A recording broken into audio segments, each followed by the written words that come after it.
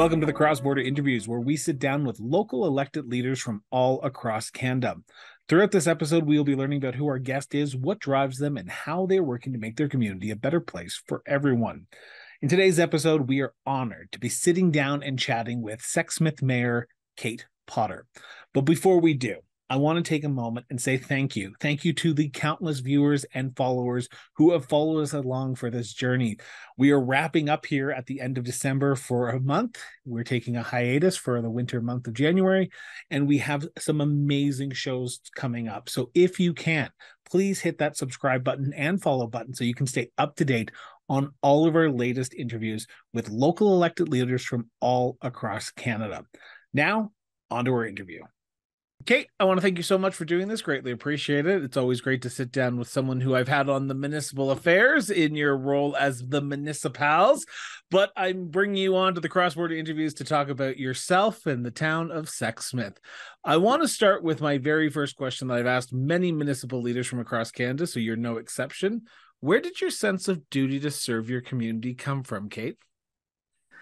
Well, thanks for the question. Thanks for inviting me to be here. I'm really excited. I have always loved politics, and I grew up in a family where my dad and both my parents encouraged us to be involved in every opportunity to lead or to have our voices heard. And so we used to watch elections as though they were like the Grey Cup. There was food and yelling and cheering and tears sometimes. But it really drove, I think, part of my awareness in politics and how things get done. So the importance of being involved and on all the levels, whether it was municipal or provincial or federal. And then as I don't know, got older and got involved in community and got involved in just different organizations, I realized that so much of what impacts those organizations, particularly at the municipal level, is decided by the people who sit around the council table in that community or in that region. And so it just continued to grow and grow. And finally, I'd thought about it for a number of years. And I think everybody, you're in one of two boats. Either you think about it for a long time, and then you finally decide to take the plunge, or you're like the last minute, oh, somebody just mentioned it to me yesterday and the sheets or your nomination papers are due tomorrow. So I was part of I'd been thinking about it a long time. I still don't know, and my husband would say this, that it was probably the wrong timing because my kids were 2 and 4 when I first joined municipal politics. And that made for some crazy times, but I have loved every single minute of it. So there's a lot to unpack there, and I want to start with the general question to get the sort of line of questioning off the bat, and that is, why municipal? Because I can imagine you could have chosen many different routes. You could have chosen provincial, you could have chosen federal, you could have chosen school board. But at the end of the day, when you decided that you were thinking about putting your name forward for elections, you decided municipal would be the best location for you to serve. What was it about the municipal allure that drew you to it? I think because I love community, and more than anything, I mean, I'm a proud Canadian. I am I mean, people don't like the word patriot, but I'm really patriotic. I'm a big supporter of having strong identity in where you come from and your background, whatever that is. But the community aspect of being in a municipality or you know, and I'm assuming it's the same for people who live in a county or a rural area. You identify with that group of people, and that is where kind of my first love is when I think of the people who I talk to every day, who impact me every day, and the ones that when I say I want to make the world a better place, they're the people that I think of first. And so I think that's why municipal politics were so appealing. It's also, I mean, people often think of it as stepping stones. And to be totally upfront, I did. So I ran for municipal politics, and then the provincial election came up, and the riding association I was a part of had a space, and I did put my name in that nomination, which I didn't win, but it opened my eyes to provincial politics, and I've said it ever since. I will never ever go back. I love municipal politics, and I don't know that I would serve on the other levels given some of the drama and You peek behind the curtain and you don't like how the sausage is made, is what you're telling me? Yes, 100%. It is not my cup of tea. So if since you brought it up, I'm going to sort of poke the bear a little bit, but do you mind saying which party you decided to run for? And I'm not trying to get political here, just I've asked numerous people who've said they've ran or wanted to run or decided to try and run provincially. So for you, what was the party that you were looking at running for?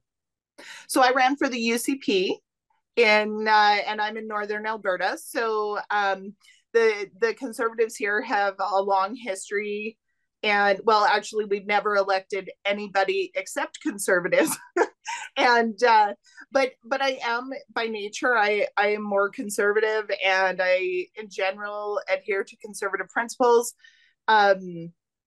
Yeah, and so it was a really good fit. I appreciate your honesty and your candor there. I want to get back to the municipal, because that's why we're here, and that's why I love chatting about municipal politics, like with guests like you who are so bubbly and so lively and so engaged. You decide to put your name forward, and correct me if I'm wrong here, in the 2017 general election, right? Correct.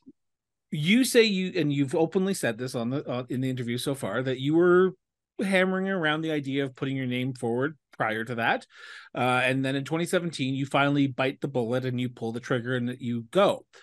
What was it about that time? Because you say you and your husband would probably say it probably wasn't the most appropriate time with young kids, but you make the decision. You just say, okay, this is the time that Kate's going to do it. She's going to put her name on the ballot and see where things lie. What was going on in 2017 in the town or in the community that you said, I need to do something about this? I think one of the biggest driving factors was number one, talking to people about a change needed in council that they just weren't seeing, partially from people who had already put their names forward. And I looked at our community and thought we could go so far. Like, there is so much potential here, and I love a good challenge. I love helping things move better. I love moving forward. And I'm, as I watch rural, smaller communities across the country, most are dying. And that's a really sad situation to me, that those communities, for either intention, I don't want to say intentionally, either there's been intentionality in choices made that has not helped that community move forward. Sometimes there are impacts from outside influences that you can't control. But I looked at Sexsmith. We have a long history. We were the grain capital of the British Empire. We've had huge successes in Sexsmith's history.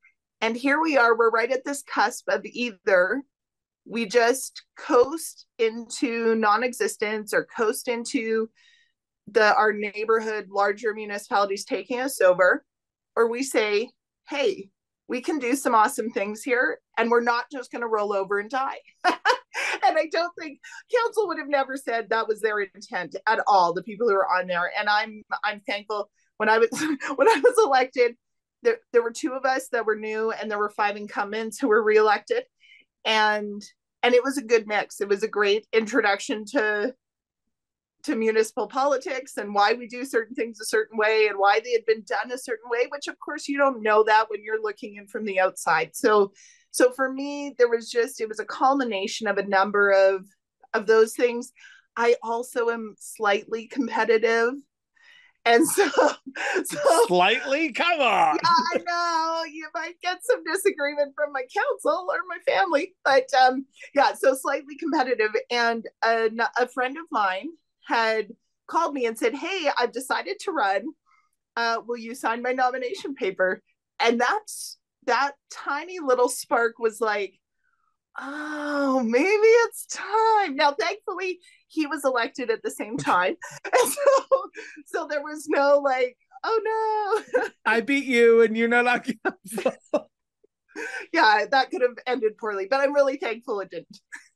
So you have now served for 6 years on your council, and you have been mayor. I apologize if I'm getting this wrong, but for this term only, correct? No, I was actually elected as mayor in 2018. So the So council votes for the mayor. Oh, no, okay. yes. So unfortunately, 1 year into my first term, our mayor passed away in office, and obviously that was a major, yeah, just a huge situation to deal with as a council. He had been a long-term serving mayor and councillor, and fell sick, and so that created obviously a void, but it also created a by-election, and and I was fortunate enough to have the support of the majority of my fellow council members who said, "Kate, we think you should run for mayor," at that time. There was another counselor who ran as well. So it actually opened up 2 council positions and a mayor's position. So we did the by-election in December of 2018. Okay, so this changes a few questions that I have, because you have been on council for 6 years, 5 years as mayor. And you are a self-described, and I'm putting words in your mouth here a little bit, but you are a self-described political nerd. And yes. I want to pick up on something that you said in that last statement prior to talking about the by-election.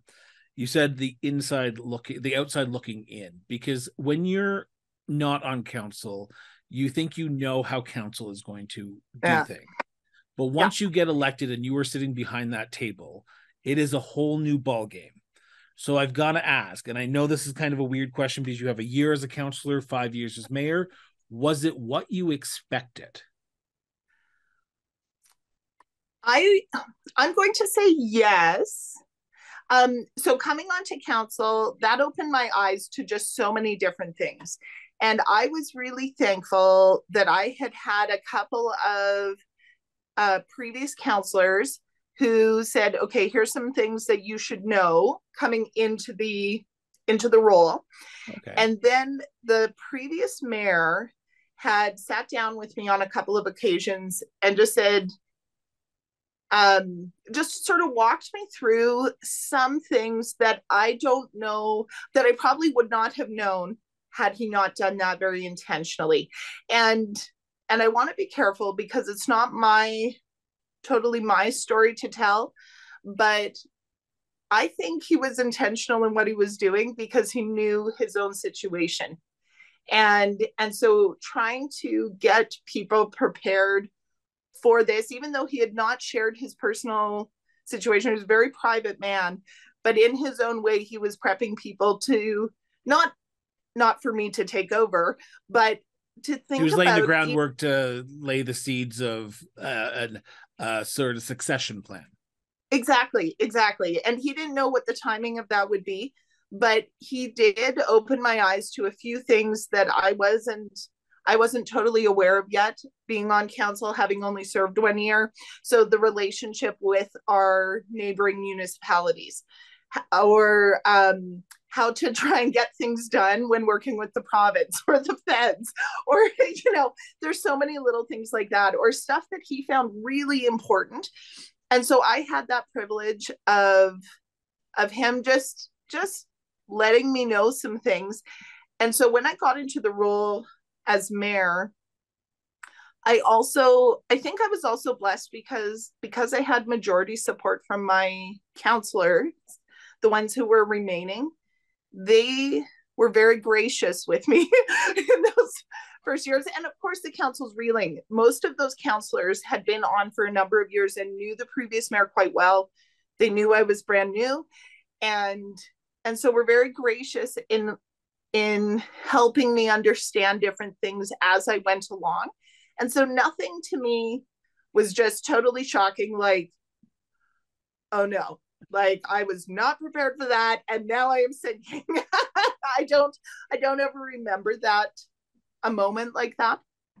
And I appreciate that, but it begs the question, while there wasn't that anything that was shocking or something that sort of stood out to you saying, okay, I wasn't prepared for this. You can't be prepared for the backlash that municipal politicians get. And I know you're laughing at it, but it's true. Yeah. Because yeah. After 6 years in office, you are not going to please 100% of the people. No. I don't care who you are, what community you live in. I say this all the time. You're not going to please 100% of the people. So in your time in office, have you found a way to balance that understanding that you have to make the tough choices and you're not going to please everyone, but you have to do it because you have to move the community forward? Yeah, I think that comes with the territory. The longer you serve, the more I think you just get used to that. But it also defines, you can. Are you a better counselor / mayor now than you were when you first were elected, when you were trying to potentially please everyone to say 100%? And what makes you a better person in that way then? I think, well, first of all, understanding how the system works, understanding that, like you said, what is right or the best decision in a circumstance is not the one that everybody loves. It's saying, okay, once I have all the information, I need to make a decision, and I need to be confident that whatever I vote for, I've made the best decision in that moment possible. I think too, like being in this role can do one of two things. One, it makes you more apathetic and hate people. Or two, it drives your compassion and you love people more, even though sometimes they're really annoying. and it's just, it's hard to put words, but I hope that I am the second of that the longer I've been here, the more compassion I have for people who are understanding or trying to understand how decisions are made, or are trying to just, they want to be heard, and they want someone on the inside to say, you know what, I appreciate you saying it. This is why we chose otherwise, but my door is always open. And that to me has made me a better counselor and a better mayor, is taking the time to talk to everyone, even if I completely disagree. I should point out my dear husband has just walked in. He is 100% my support. Oh, he's going to say hi. Oh, okay. We're leaving that part in that. Okay. We're leaving it the way. Yeah, because 100% I would not be here without him. He's often the sounding board for me. But really, that's what it is. Like, if I can't take the time to talk to the crazy people, or the ones who are so over the top, who's going to listen to them? They're usually not totally crazy. Like, the number of 100% trolls that exist to me are very small in number. So it begs a question, and I love this conversation because I feel like we're actually talking and not just giving me talking points like provincial and federal politicians. Is it more that they want to be heard, or they actually want you to change your vote? Because in today's society, with social media the way it is, people yell into the void wanting to be heard by somebody and hopefully have someone change their mind. At the municipal level, though, some people just don't understand where to potentially point that frustration. And you as mayor, you as a councillor, have to sort of be that sounding board for people, even if you don't agree with them, right?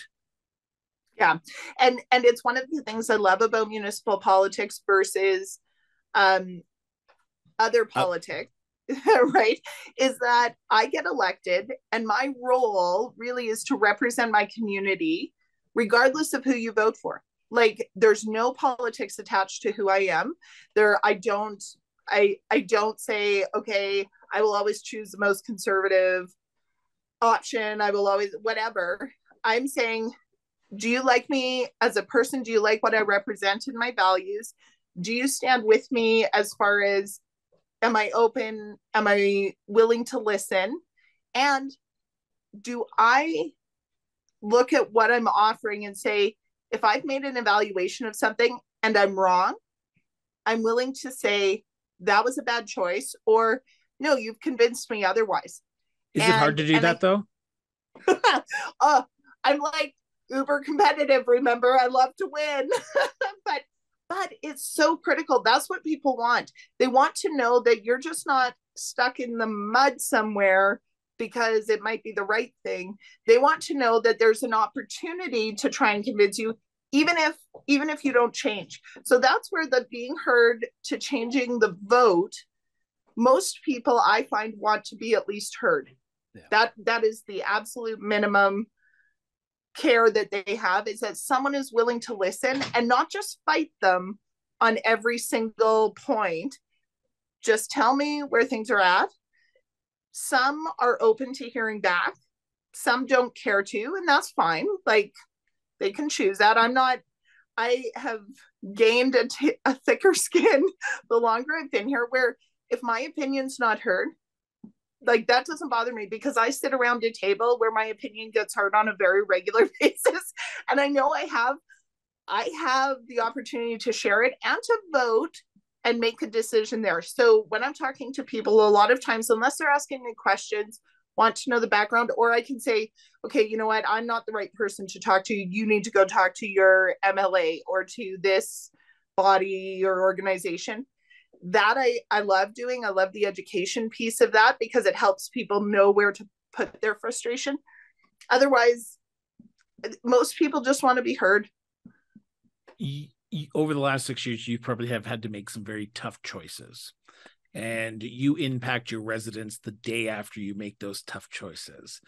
And you're not in Edmonton doing your job. You're not in Ottawa making those choices. You are in your community. And the next morning, you might have to go out and drop your kids off at school. You may have to go pick up milk at the corner store. And that means that conversation that you just had at council the night before is going to be spread like wildfire in the community, and people are going to know, and they will want to talk to you about that. Is it hard to do a job in a small community like yours, where you impact your residents, and then that means your life is not Kate the moment after you make a decision? You are the mayor 24/7, 7 days a week, 365 days a year. Yeah, it is hard. And I see the impact particularly on my family when we go places. And I've learned over time to try and diffuse those things when I get hit with something at an unknown time, or a surprise it's not an attack, but a surprise moment. I usually try to schedule something coming. I just say, you know what, now's not a great time. I'm here with my kids, whatever. That usually takes care of that. I mean, the hard decisions, there will always be hard decisions, and there will always be tough moments. I mean, I think we all saw it, and I hate to bring up COVID because everybody's tired of it, but we saw it during COVID, and I think small towns experienced it. I don't want to say even more. Like, you look at the premiers and the prime minister, they got a lot. Our MLAs got some too, but you always schedule those things, because in general you don't see them at every grocery store, at every school meeting, or anything like that. And because, like, my phone number that is on my business card is my personal phone number, so everybody in town has it. Everybody knows where I live, so they walk by and garage sale and whatever it is. And so, is it challenging to balance that? Because I can imagine there's days you just want to be Kate. You just want to go to the grocery store, grab a carton of milk or grab a bag of chips in your gray tracksuit and just come home, but you might be stopped. Is it hard to balance that lifestyle? Because you seem like you want the best for your community, and you're willing to chat to people when you're out there, but there's days that your mental capacity can't just handle it, and you want to just be Kate and go, I want to eat ice cream, watch Dawson's Creek tonight, and just sit in my robe at home. Is there days you get there? Yes. I mean, on those days, I normally don't go outside my house as much as possible. No, well, and it's true. Okay, I will be the first to admit that sometimes I come around an aisle in a grocery store, and depending on who is down that aisle, I sometimes forget that I need those things and move to the next aisle. I Every person in Sexsmith is watching this right now is going, has she done that to me? Yeah, exactly. Or don't answer the phone call. I mean, yeah, we all have those times. I would say, okay, and this is maybe a little bit off script and a little bit crazy, but I'm just going to say it anyway. So I think one of the things that is that is part of the reason why people, I don't know. So my faith makes a big difference in how I treat people, because I look at my own life and times where I've been really passionate about something, and then to have someone willing to say, you know what, I hear you. I could totally disagree with you, but I hear you and I know where it's coming from. I know it's coming from a love for their family, for their community. It's coming from hurt that they've experienced in the past. It gives me so much compassion for them, and that drives how I treat people, even on the days where I feel like I just don't want to see anybody else, or I'm so tired. I get to the end of the day, and we always have our council meetings in the evening, which I understand for small towns, but some days it's like, okay, people, like we have been through a lot of stuff, and I really don't want to deal with, counselors who aren't getting along, or somebody who's extra spicy because they've had a tough day or whatever it is. But my faith does push that for me. And so it makes me think, what is really important for them as a person? And is it always, is it more important for me to treat them well and to hear them, even in this moment where I'm hurting or I'm frustrated or whatever? Does that reflect my actual values, right? And so it's a bit of a weird one for me. I'm open about faith, but I'm very careful, because I know in my position that I can be, I have a lot of influence in places, and so I don't want to abuse that. But for me, that's what drives what I do as well. I want to pick up on this for a little bit here for a second, but I'm going to ask you 1 second. I'm going to cut this out if it's okay. I'm going to actually cut this out. Do you need to take a moment right now? Are you okay? Like, I don't want to continue. I'm okay. Thank you, though. I appreciate that. Okay. Because this next question, and this is the last question I'm going to ask about the personal stuff, and then we're going to get to the town issues. Sure. People are struggling right now. And I can imagine you know that more than anyone else who's, well, like other mayors and councillors, you know that you are playing a role in people's struggling. Oh, are you still there? Okay, yeah. Sorry, I'm going to repeat that again. Sorry, you just froze at the moment when I was talking and you were intently looking at me. I was like, did she freeze? People are struggling right now, and you know that better than most people probably across this country as well. Mayors and councillors are about to go into their budget season if they haven't already. Mm-hmm. And the affordability crisis is on the top of everyone's mind right now. And you play a role in that crisis because you have a community that you have to continue to move forward. You have services that people need. You have community members who are going paycheck to paycheck right now. Mm-hmm. How do you see your role as mayor of your community in balancing that aspect of the job? Because this budget cycle is probably the hardest one you probably will have to go through, because over COVID, and I know we don't like talking about it, but it happened, and I have to ask the question. I heard all the time from mayors that we had to cut the fat, we had to cut the trim, we had to cut to the bone of the service level so that way it didn't impact residents. We're not out of that situation yet, and service levels are not back to where they were pre-pandemic. So you are now at a point where you're trying to grow the community, but you're not trying to do it on the backs of the people who are there who are struggling. So how do you balance the growth with the individuals in your community? Well, I think a lot of it comes down to when looking through your budgets and your different departments and what's important. Um, Part of it is prioritizing. Like, that's the reality of our personal lives. It's the reality of government too, and it has to be. Um, I am very thankful for my predecessors here in Sexsmith. I haven't agreed with all of them, but overall, they have actually done a really good job in setting us up well for coming into a time like this. And and so when I look at this, I hope to do the same thing, like as far as making sure we're taking care of what is absolutely necessary. And to me, what is absolutely necessary includes things like wellness, FCSS, like the social side of things too. Those are absolutely necessary. What is not necessarily, what is not absolutely necessary, and this is something we're exploring in Sexsmith right now, is we're looking at our own council and saying, okay, we're a council of 7 for just under 3,000 people. Do we need to trim the do we need to trim the fat, quite literally? So we're exploring that right now. We have a bylaw at first reading that would move us to 5-member council, 4 councillors and a mayor. And so it's like nothing is sacred. There are no sacred cows in the town of Sexsmith. Everything has to be justified because it is my neighbor who lives next to me, who's a senior and lives on a fixed income.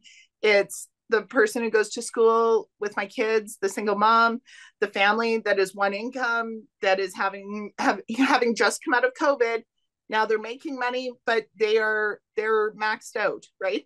Yeah. And so all of those things have to play into it. Of course, it means hard choices, but I'm really thankful that when I talk with people about why we made the choice we did, they recognize, because they're living it, that everything is tough choices, right? So I actually find that most people are fairly understanding, even if they don't like what this investment. And I mean, we built a giant berm that prevents flooding on the north end of our community, which to me felt like a huge win and something we've been working on as a community for a number of years. And we took some really hard hits from residents who hated the whole thing, like just, and which shocked me a little bit considering we're preventing flooding of the entire community. And again, you're not going to please 100% of the people and all the issues, Mayor. I know, but again, shocked. But no, but then I thought, it's like, but they know, even in the end, I would say 95% of the people I talk to aren't living their life as trolls the whole time. They're passionate about something. And when we talk through it, they understand where I'm coming from, even if they disagree. And that's, to me, that's a win. So on budget, I'm like, yeah, it means sometimes cutting one thing and letting another go. It does mean being tight. Like, we do not, our ultimate goal is that we grow with inflation and assessment, but not in tax increases. Like, that's my ultimate goal as a council member. I do not ever want to see a tax increase that is us adjusting the tax rate up. Yeah. I want to turn to my second segment because I'm very cautious of time, and we're already at the half-hour mark because, that's the great thing about these shows. I forget that we're actually recording and we have a time limit. Before I ask this question, I talk too much. Hey, it's better than not talking at all on an audio video episode of the show. I want to ask this question, but before I do, I want to preface it, as I always do, that this is a conversation between the mayor and myself. This is not a motion of council. This is not a direction of council. This is not even a policy of council. This is the mayor's opinion. For those who are about to send emails, please send them to crossborderphotography@gmail.com. And please do not send them to the mayor, because this is her opinion and you can yell at me and not her for once. I want to ask, in your opinion, what do you see as the biggest issue or issues facing the town of Sexsmith today as of recording this episode? Okay, biggest issue, I would say, as a small town close to a big center, is sustainability. And I mean, a lot of things go into that. So not only financial, political sustainability, making sure you have the people who are passionate, who want to keep moving your community forward. Sustainability as far as safety. Our nearest large community has just chosen to switch to a private municipal police force. And so, I mean, we do have a separate RCMP division that takes care of rural, but it does have impact and there are concerns. Of course, our residents are concerned. So safety plays out in that all the time. Making sure that we are just being cognizant of our money management, what we're doing, like the sustainability thing to me, and making it a great place to live still, right? You can do the very bare minimum, according to some people, which is making sure there is a road, making sure there is water, and a functioning wastewater system. And it's like they would be happy with that. But that to me does not make a town. And the MGA is very clear. And I often tell people this, the MGA does not say make a town that's functional. It's like it specifically outlines in our responsibilities, and the first preamble, it specifically outlines that to create that you need to make decisions that make your community a good place to live. And that to me, I feel is intentional. Maybe I'm reading too much into that, but it is intentional because that means thinking about our parks and our support systems and whether or not our streets are gravel or paved or how we deal with that if they're either one, right? And so the sustainability is so much more than just, are you viable to keep, like, do you make enough money to keep going?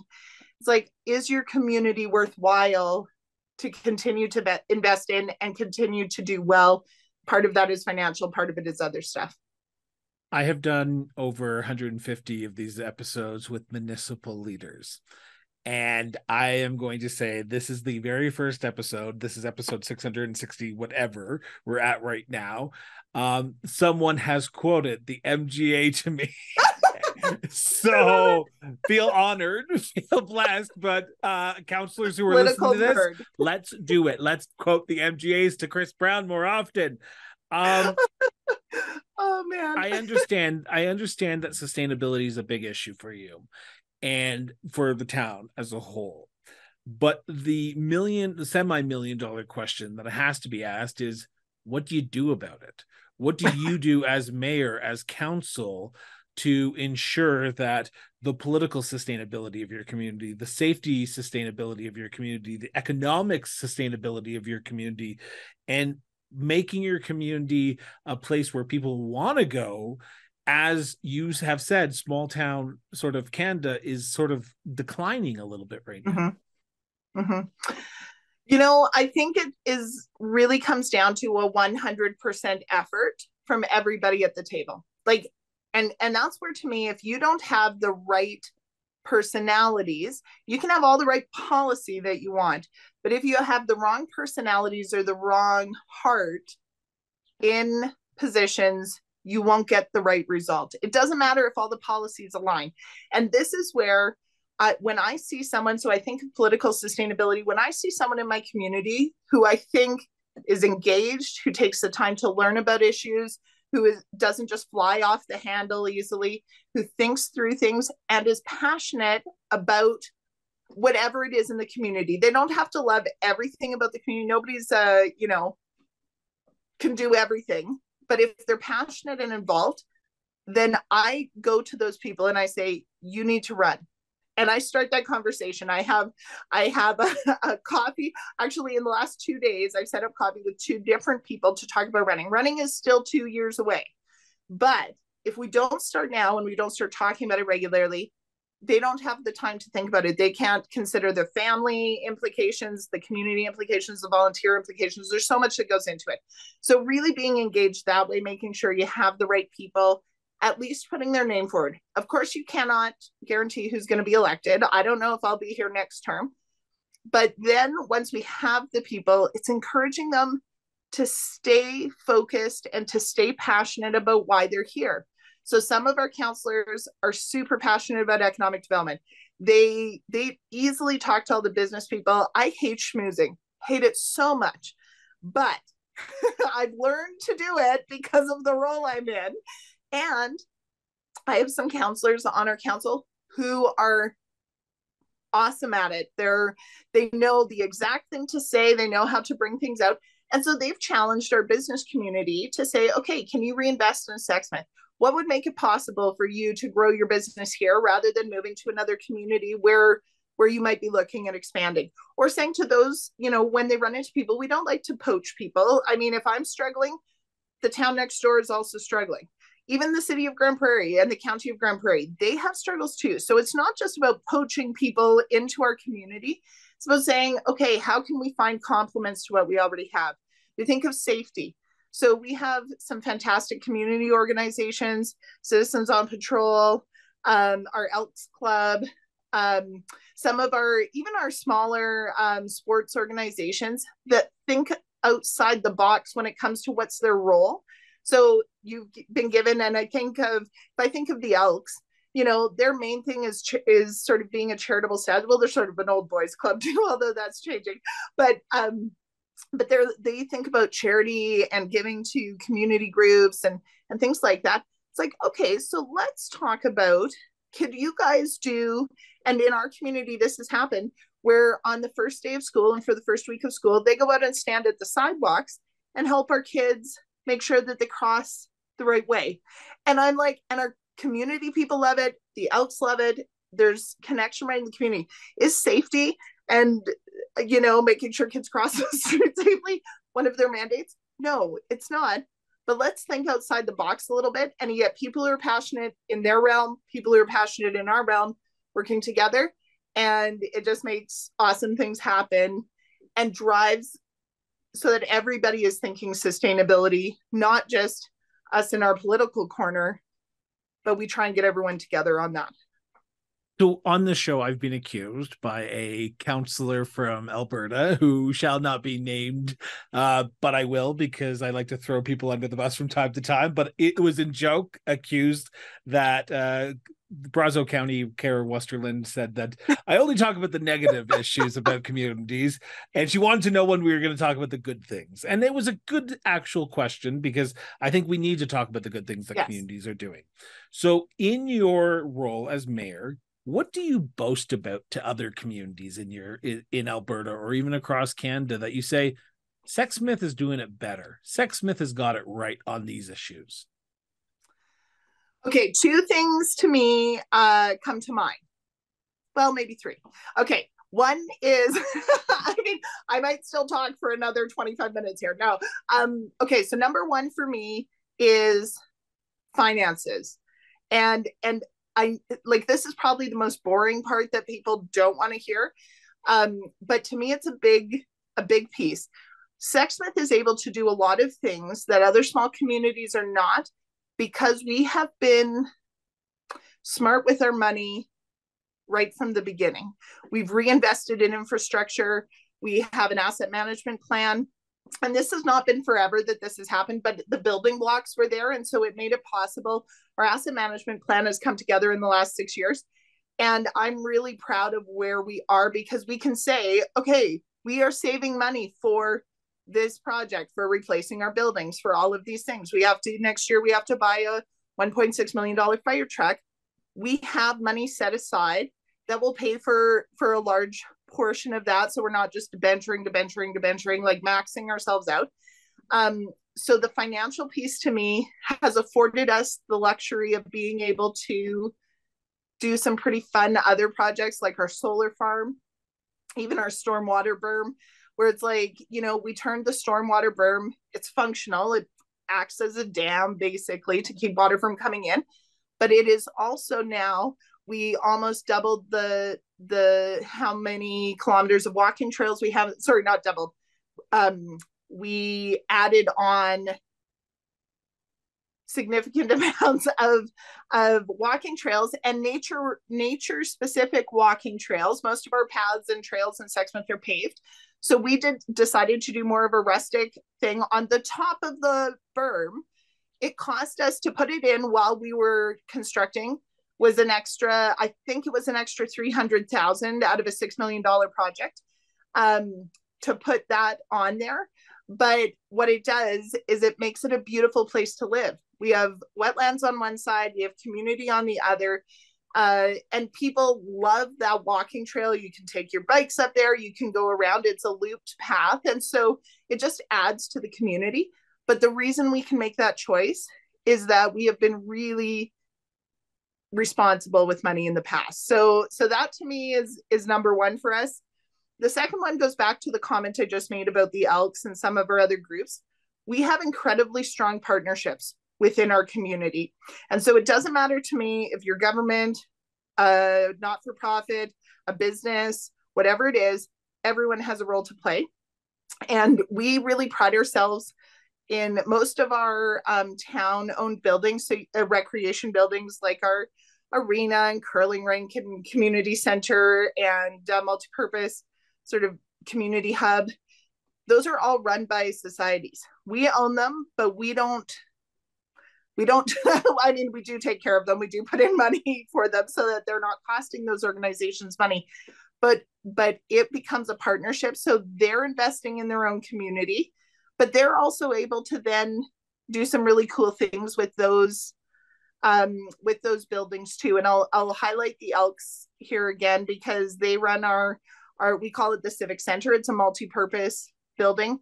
So it's Citizens on Patrol, the Legion, the Elks, the library, and then we have a big meeting space. It's been used in the past by literally every single other group in the community, and it gets used for funerals and Remembrance Day and whatever. It's like they can use that as a hub to continue to grow their own organization, and it benefits us because we have somebody who wants to see it do well, but it benefits them because they don't have to then try and find another space and try and fight council for support on things. When we're working together, we do so much more. And I mean, our museums, schools, churches, like you name it, everybody. We have a non-denominational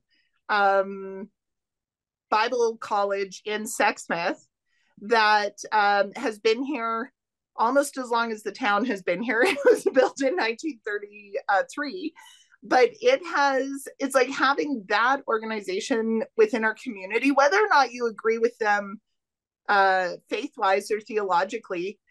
If we're working together with them or any other organization, we actually can go so much farther. And I know every community has things like that, but I feel like Sexsmith does a really good job of connecting those things. And you may hear from all of our organizations say, it's like you can always do things better, but I think we do a great job of that and really build that community piece that is necessary for towns to succeed. I want to turn to my last segment here because I'm cautious of time and I know that you have other important things that you have to go pick up here shortly. So I want to talk about my favorite subject, and I think it's your favorite subject as well, because you and a counselor from Wembley, Alberta, are part of the Municipals, which is a tourism group that talks about the small town tourism fields. And I know you haven't done an episode about Sexsmith, but I want to ask you, as a tourist coming through Sexsmith soon, yes, as someone who has listeners and viewers from across Canada and around the world, what are the hidden gems of your community that you boast about all the time? And you say, if you come to our community, you need to stop here and see this. Well, I feel like we should have started here because I could talk your ear off when it comes to this sort of stuff. It's true. I do love the tourism and all those like awesome things that you just don't know exist. And for me, I think, okay, so the number one for me is we always have something happening in the community. And so we're sort of anchored by two sort of stellar events that we really push heavy into. Chautauqua Day in the summer, which is like old-timey fair. I know Chautauqua technically means like tying two moccasins together or putting a tying around a bag in the middle, but really what it means is gathering. And so so it's really a gathering of community, and we get people from all over who come to Chautauqua. There's a parade that still throws candy. uh so parade, car show, I know. I'm gonna get myself in trouble. Lots of food, lots of demonstrations, pancake breakfast, rides for the kids, bouncy castles, like you name it, it's always a great time. Council always dresses up as a specific character. We've been Waldo the last 2 years, so there's 7 Waldos wandering around the community, which is a really fun picture moment. And then in the winter, we have our Christmas in Sexsmith, which is coming up next weekend. So in like the November 24th weekend, which if you think of like a Hallmark movie marrying great shopping and experiences, that's Christmas in Sexsmith. So our whole downtown is lit up. The businesses all participate and light up. We have 2 huge markets that draw people from everywhere. It's all handmade, homegrown, like this lovely mug. I got it at the market last year.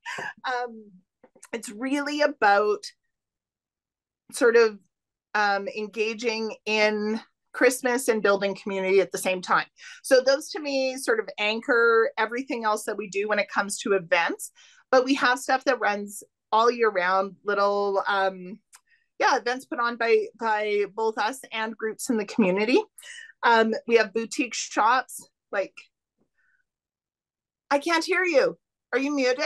I did mute myself because I coughed and I forgot to unmute myself. I was about to say, you're about to say something about the Elks, aren't you? And then I was going to throw shade at you saying, are you getting paid under the table by the Elks to promote them as much as possible on the show?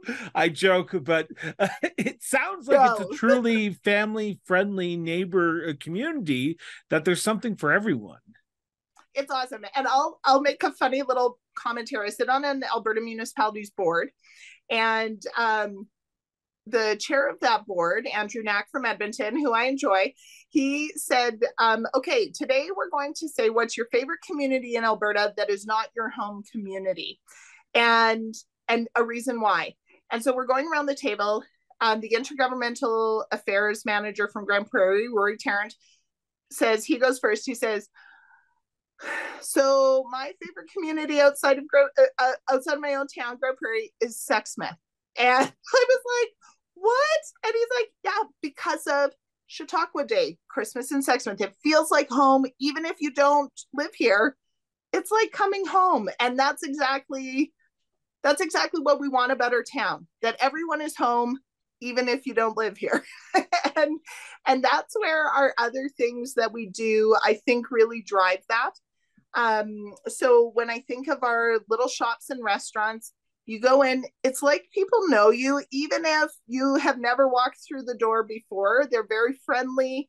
That says a lot about your community. I mean, we're fortunate that we have some boutique shops that are with Hippie Strings, which is all about yarn, and that's way outside of my world. I do not knit or crochet or do anything like that. I love going in there because they're in our historic train station, so they have tons of cool things. It's all historically done. The museum is a fantastic stop, and I know people are like, oh, museums, but we are very fortunate. Oh, good. I love museums. If you have a museum, I come to your community. If you don't, I joke. I joke for anyone who doesn't have a museum who's coming on my show. I love these. I love all communities. But I am cautious of time, and I have one last question for you, and I apologize, but because you said you could probably speak for an hour, but I want to ask the $1 million question right now, because I think this is the more important question, and that is, in your opinion, and take as long as you want to answer this, in your opinion, what makes the town of Sexsmith such a unique place to live, to work, and to raise a family? It's me. No, and I say that, I'm gonna qualify that, but it's me, and it's my neighbor, and it's the person down the street who greets you when you walk into the post office, and it's the person at Hippie Strings who treats you like family even when you're not family, And it's the person who, yesterday we just got snow, what feels like for the first time. It had all melted and we got snow and people were sliding through intersections. We have a four-way stop with big ditch on either side and somebody went in. Well, another vehicle, of course, stopped and pulled them out. And then there were, other people around trying to help and whatever. It is the reality of our community is that people actually care. And that's what makes us great, and why other people want to come here is because people still care about their neighbor. And I know that sounds maybe really cliche, and everybody's like, it's always the people. It's like, but when you have good people, it makes the community awesome. The fact that I can, yesterday, I got a text from a parent who has a grade 6, son in grade 6. And she said, Kate, do you want to see what was on the spelling test today? And I was like, sure. And so here she shows me the spelling test. She said, it's Prime Minister Justin Trudeau, government, Mayor Kate Potter. And then it goes on to all these things. I'm like, who puts the mayor on their spelling test? But I can walk down the street and I have kids who'll come right up to me. I always say to them, when I go into classrooms, if you see me, come and talk to me, because I care. I care about what you're doing. I care that you stay out of trouble and don't make mischief for, everybody else. I care that you do well. Like, I have kids that come up to me and tell me, how they've won something at gymnastics or football. It's like, those are the things that make us succeed well, because people want to invest economically in a community like that. They want to invest tourism wise in our museum society, because that is it's what we're built on, and it's what we continue to push. And you can't just make that. Like, people come here and they say, oh, it just feels different. And I'm like, it's because it is different. We all love each other. I mean, we don't stand around and sing kumbaya and hold hands, but we could. It's like coming home, right? Yeah, it is like coming home. And I don't know how else to describe it, because so much of what we do comes out of that. It's intentional. I think it's intentional. And if you don't have the right people around the council table, or the right people volunteering or in those positions, you lose that, because you have to be intentional about keeping that in your desire to grow as a municipality. If I'm just looking for anybody for business and not quality business people, we become cutthroat, and it's pointless, because we're constantly fighting and bickering amongst each other and trying to outdo everybody else. If it's more about community, and we have the pleasure of having numerous businesses that have been in our community for a long time, or people who've chosen to start a business here because they see that difference. And yeah, to me, that's love. Love is the difference, Chris. Kate, I want to thank you so much for doing this. I asked for 40 minutes. You've given me over an hour of your time, and I appreciate your honesty, your candor, and your willingness to sit down and talk about the issues, but also talk about municipalities, because I truly think they are the most important level of government, and people like you make them more fun, more exciting, and honestly, this has been a wonderful cap to a great week on the shows. This will be airing on November 23rd. So if you heard the mayor correctly, head out to Sexsmith, Alberta today, this weekend, for their big Christmas in Sexsmith festivities. I can't imagine a better time. Thank you so much for doing this. Thanks for having me. It was a real pleasure. And I just appreciate that you're doing something like this, because I think municipalities get none of the love, but take a lot of the brunt. And so it's nice to be able to talk about municipal issues. And now, before I let you go, I'm going to throw a little, hopefully, if she's actually listening to this, maybe now that you've appeared on the show, your fellow co-host of the Municipals and Councillor Underwood from Wembley will make an appearance as well. Yes, anyway. Anna, come. Okay, and Thank you for joining us for another great episode of Cross Border Interviews. Your continued interest in delving deep into the issues that shape communities from across Canada is both inspiring and essential to our show. As we wrap up, it is my hope that you've gained valuable insights into the intricate world of municipal politics from our guest today. If you found this dialogue as engaging as I did, don't forget to hit that subscribe button today. By subscribing, you're not just staying up to date on the latest conversations, but you're also playing a vital role in supporting our endeavor to bring you more meaningful content like you saw today. We couldn't embark on this journey without your support. Creating content that sheds light on the issues affecting municipalities requires dedication and resources. Now, if you believe in our mission and want to help us to continue to grow, please consider visiting our support page conveniently linked in the show notes below. Every contribution, big or small, goes a long way in ensuring that we can continue to deliver the kind of content that you've come to expect from us. Once again, thank you for being part of the Cross Border Interviews community. Your engagement is what fuels our passion for shedding light on the issues that truly matter. Until next time, stay informed, stay engaged, and most importantly, just keep talking.